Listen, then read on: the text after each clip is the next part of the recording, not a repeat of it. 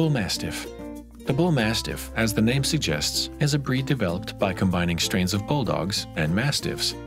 The word Bullmastiff had been used in a generic sense for such combinations at least from the 1700s, but a specific breed with defining features began to be developed only in the late 1800s, with specific traits from the English Mastiff and the Old English Bulldog. Poaching had become a major problem in those days, and wardens and gamekeepers on large estates were looking for a guard dog that combined the size of a mastiff with the speed of a bulldog. The dog also needed to be tough, brave, and obedient. The Bullmastiff, which is supposed to be 40% Old English Bulldog and 60% English Mastiff, proved perfect for this job.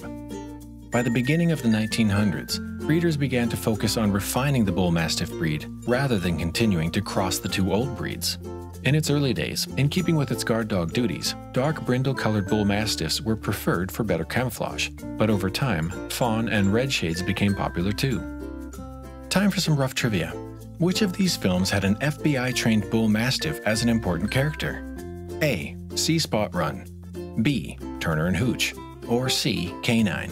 What do you think? Give it your best guess in the comments below before we get to the answer. Hang on tight and we'll get back to this rough trivia question toward the end of the video.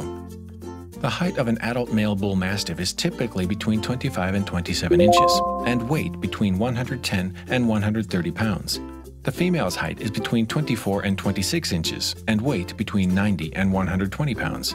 The dog is known for its appearance of strength and alertness. It has a large skull, broad and short muzzle, and a slight underbite.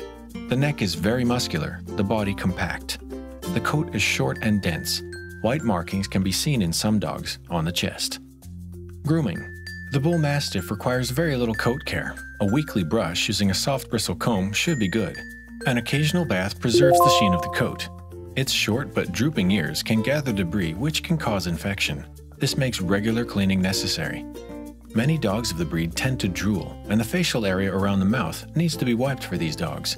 Regular trimming of nails and brushing of teeth are advised. Environment. The most notable trait of a Bullmastiff is its fitness to be a guard dog. It is not trustworthy of new people, is generally silent, and protective of its home and family. It is a low-energy dog and, while good-natured with kids and other pets, is not particularly playful. This can make it a bit boring for children, who typically look for a lively pet that can join them in their antics.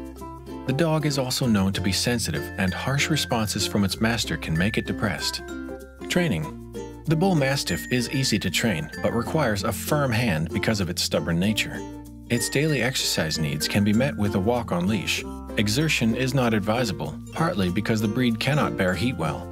For the same reason, it does better as a home dog. Health. The Bullmastiff's life expectancy is 8 to 10 years, a little lower than other dogs this size. Some of the more common inheritable diseases are hip or elbow dysplasia, lymphoma cancer, retinal atrophy, arthritis, and bloat. A dog with a majestic appearance, the Bullmastiff is strong but gentle. Very intelligent, it can be a great family companion and an efficient guard dog.